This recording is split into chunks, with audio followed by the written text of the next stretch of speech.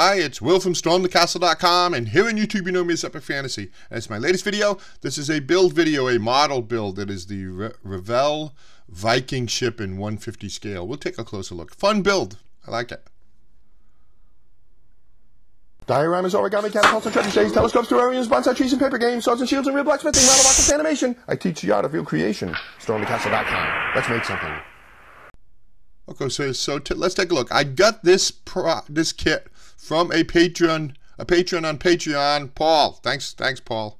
Great little kit. It's 150 scale and a skill level 3, which I was surprised by. I was like, that's a little bit of an intermediate skill level. So if you're a beginner, never done a model before, this is probably not a good place to start. Although it depends, on how handy you are with things. But let's take a look inside. There's the parts. Pretty standard for models. The instructions. There's the sail. See that big white thing? That's the sail. And a lot of string. I was like, uh-oh. That means that's a lot of string. And that's the reason why this is a skill level 3. So here we go. Take a look. There's the hull. Various parts. The mast. Right. Really not a whole lot of parts to this. Well, there are, 64 shields. See those shields? So I guess maybe that qualifies as a lot of parts. But they're easy to do. We're going to do those. We're going to paint them. We're going to apply the decals and stuff. And it's a bit of tedious work there for the things. But there's the sail, and we'll cut that out and apply that. And let's take a look at the decals. Oh, there's the string. There's actually 2 strings. One thicker string like that. See that piece? That's the rope for the anchor. And then all of that is all the rigging string.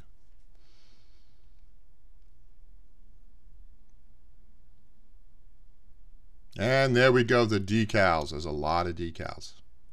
And these aren't like peel and stick. There's a special process you use with decals on a model, plastic model. We're going to do that process. If you've never watched any of my other videos on making models, you'll see that'll be new for you.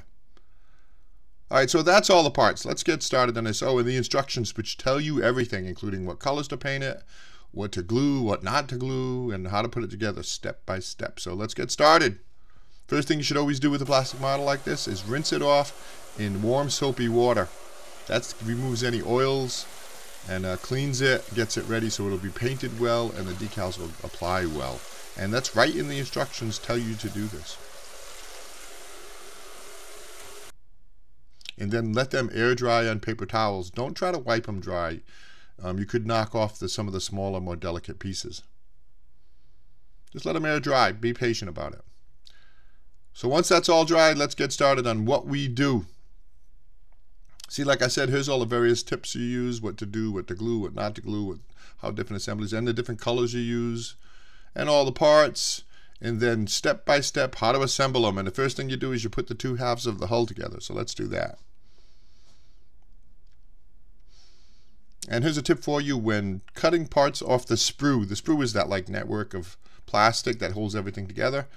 Use a sharp knife to cut things off the sprue. That is much better. Don't try to tear pieces off the sprue because you can distort them, particularly the small pieces, so you can kind of make trouble for yourself there. Just cut them off with a sharp knife like this.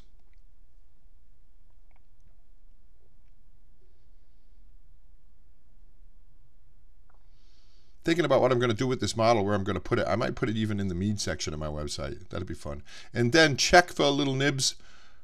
And see that little distortions and stuff from the sprue and remove them. And you can remove them with a knife because they may affect assembly. You might not be able to put pieces together correctly. So you just remove those little nibs. I think there's a technical name for that. And you can also use an emery board or sandpaper, emery paper, to just smooth them out. Now here's a big thing when you're making a plastic model. You should always fit every piece before you glue it in. So that's what I'm doing here with the 2 halves of the hull. I am testing it. See, everything fits together, make sure none of the nibs are getting in the way, everything's correct. I have it oriented right, I'm doing it right. See? And that's important. You should always do that. Everything looks good here. These two pieces are going to go together well. I've got it all right. Nothing's backwards. And then I can go ahead and glue it. And you know, this isn't actually gluing, it's cementing. And interesting thing about this stuff is this cement actually melts the plastic. So you're not really gluing things together, you're actually bonding them together because you're melting the plastic into each other. And that's an interesting thing. And that's why it works particularly well for models. And in this video, I'm going to use two different types of cement. I'll show you. But there we go. Let's get this first part done. And one thing I did like about this model is that putting together the hull like this and starting with that made it a little easier for me to take all the videos. See, and then the instructions recommend you tape those hull pieces together to let that cement set. And I started with tape and then I added some little clamps, which are really kind of neat. I love the little clamps from model building. So from there, it's just continue on. Go on to the next step in the process, identify the part, remove the part from the sprue, clean it up with a knife or a sandpaper, emery board, test fit it. Make sure you got it right. It's in the right place. It's in the right orientation. Everything fits well. And then glue it in. Cement it in. And that's it. So you do a lot of that. Pretty standard model making stuff. You know, I used to love to make models when I was a kid. And I'm so happy to return to them now, later in life. I've got a whole bunch of them. If you're interested in the models, I do a lot of them. I have, how many do I have? I have them here on a bookshelf, but I have, I don't know, 10, 15? I have a lot of them. So there we go, clamp it in, let it set. And here's another thing I was saying, you know, you put the base on this Viking ship real early, which is really kind of nice, because then I could kind of set the camera up and start adding parts and get some reasonably good video, because sometimes I have a difficult time getting good video with making model because I have to hold the model close to myself so I can see the little parts. But this one is kind of neat. Now we add in the, what's that called? The deck of the Viking ship.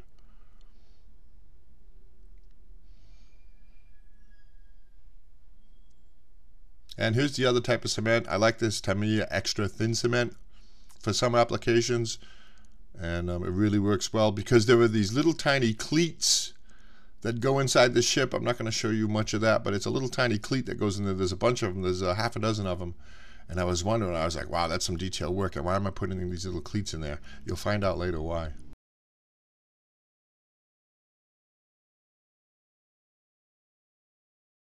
Oh, those paints there, those were also given to me gifted to me off my Amazon wish list by another patron, Greg. I very much appreciate it. I was dying to use these model colors.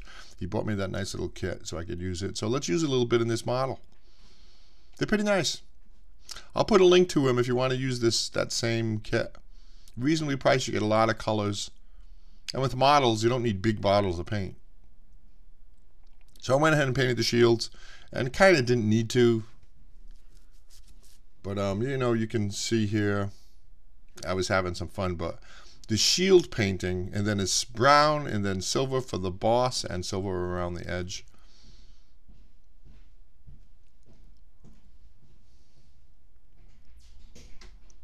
But this part of the process took a long time because there's so many of them. And you know, maybe that's part of the reason why it was this kit's a skill level 3. But once the paint dries on those shields, now we're going to apply the decals, and this is a lot of fun. But this took a long time too. And this is what I did. I punctured holes in the center of the decal so they would fit over the boss and sit flat. The boss, the center of that shield is like a dimple. And the decals won't sit flat. They'd be kind of crinkled. So if you put a hole in them like that, then you can kind of just fit them right over the shield. But you take the decal and you soak it in water, and the instructions recommend 20 seconds. But for me, 20 seconds never seems to be long enough. I always wait longer. And then just slide them onto the shield like that. And then use something to wick up the water, like this. And then just go to town. I don't know how long it took me to do all these various shields. It took a long time. They were a lot of work. But they came out good. And they're kind of important because the way they sit are all the way around the edge of the boat, the ship. See, there you go. 64 shields. 1, 2, 3, 4, 5, 6, 7, 8. 12, yeah, 16, 32, 64 shields.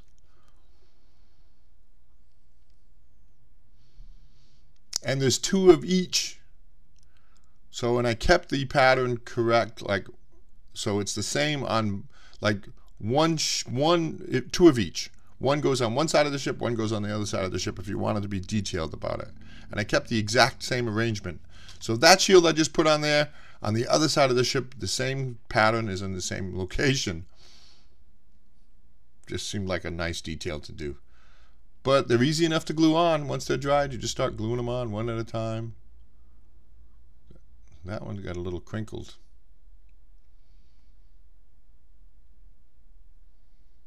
But I'm not going to show you a whole lot of that. We could take another 10 minutes just going one at a time, at a time, at a time, at a time. But there you go. Does look good though, doesn't it? And it is important which way they overlap. See how they overlap in the back? On the left is the back of the ship. And those went on first. So here's another little tip. Sometimes in the instructions, like in that anchor, it'll say do not glue the part. Like the little rings on this anchor are not glued in. They just fit in. So you could move it if you want. You could kind of rotate the anchor if you wanted. But that's just something to notice when you're building a model. Sometimes you do not glue the parts. Keep an eye out for that. And see, the anchor there is on the right of the ship, and the little, that was the thick string and all wrapped up, and I actually applied glue to that to hold it in place and to keep its coiled shape. So now let's put in just more parts. And look, there's a couple of my parts fell there. That's okay. I fixed those.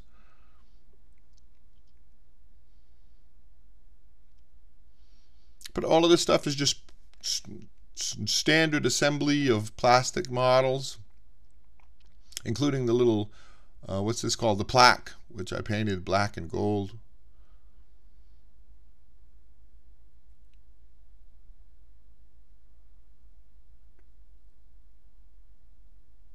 And then applied that to the ship.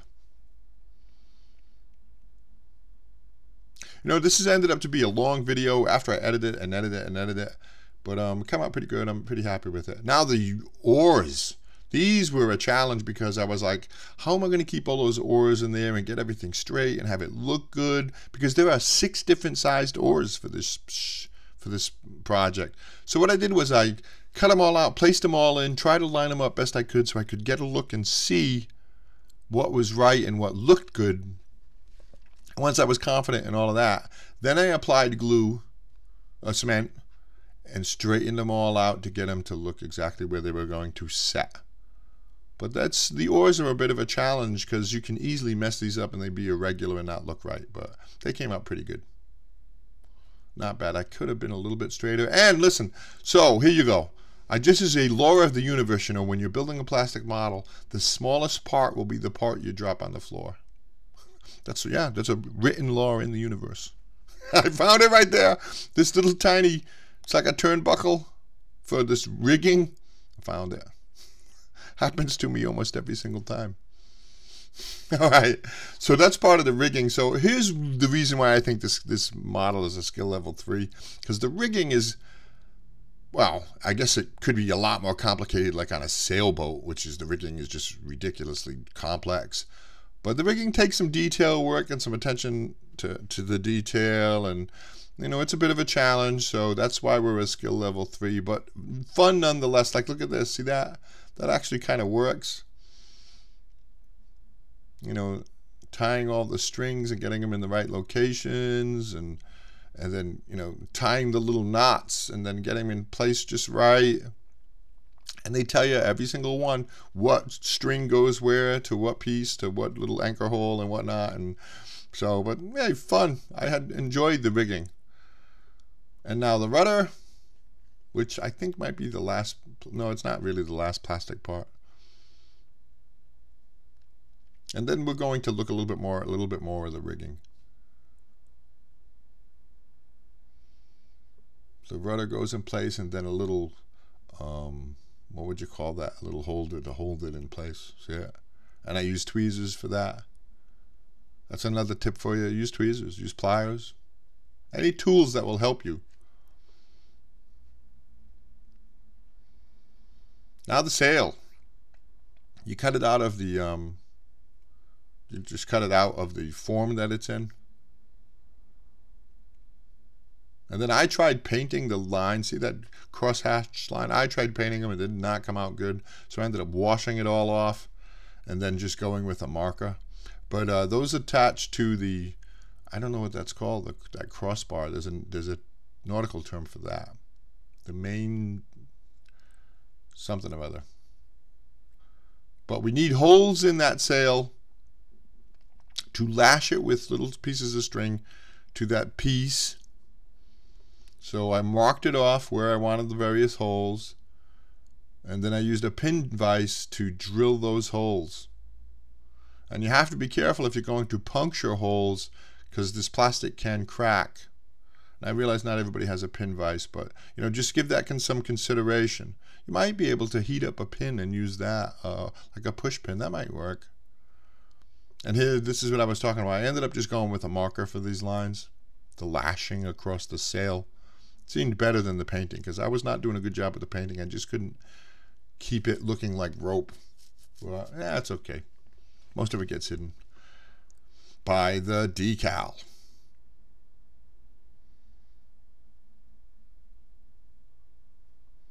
Same thing as the shields. You soak it in water and then slide it onto your sail. And that's a big decal. I think that might be the biggest one I've ever seen in terms of making a model. But it went well. They're prone to cracking. You have to be careful with them. But there we go. And that's it. We're almost done here. Thanks for sticking with me so long. I do have a link to this model if you want to build it. I have links to the various stuff that I use all in the description of the video down below. The cements, the paints, and on the website is another full tutorial with more stuff. And hey, lots of model building stuff on my website too if you like model building. There we go. More lashing. Get that mainsail up there. And this took some time. But you see those ropes, not ropes, it's cedar strings. Isn't that fun? That's a lot of fun. Getting all those various strings and like I said, the instructions tell you exactly where to put each string. From what part of the ship to the sail and whatnot. All of that. It's kind of fun. I enjoyed it. Skill level 3. And one of these days maybe I'll tackle a skill level 4. The only problem about that is it's probably going to take a long time to build, so I can't really keep the videos flowing. It absorbs a lot of time to build a skill level 4 or 5. And there we go. The ship is done. Look at that. Isn't that wonderful? I'm very happy with this.